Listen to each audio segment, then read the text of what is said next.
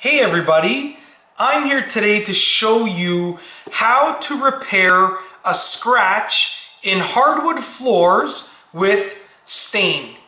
So I have some leftover stain right here from when I actually stained these hardwood floors, and I'm going to use that leftover stain to repair this scratched area.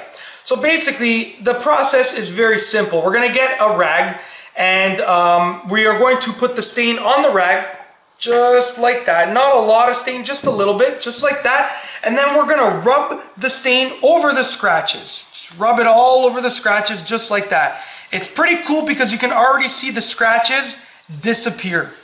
Once you have rubbed the stain over the scratches, you are going to take a clean part of the rag or a separate rag that is completely clean, an entirely separate rag, and you are going to wipe off the excess stain just like that.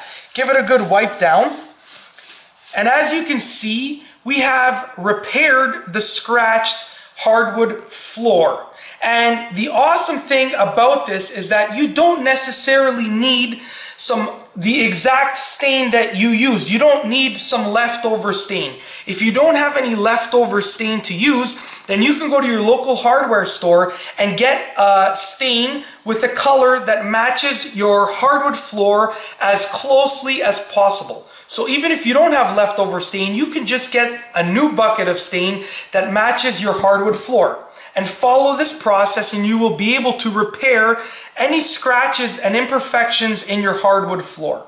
Now, the one thing that I won't be showing in this video, but is still, I consider it necessary, is once the stain has dried, and obviously check the stain can for the drying time. Once the stain has dried, you should definitely apply a coat of clear, a clear coat over top, just to give it that extra protection that it needs. And it's literally that simple. That is how you repair scratches and imperfections in hardwood flooring using stain. And that's all I have for you today. Thanks for watching.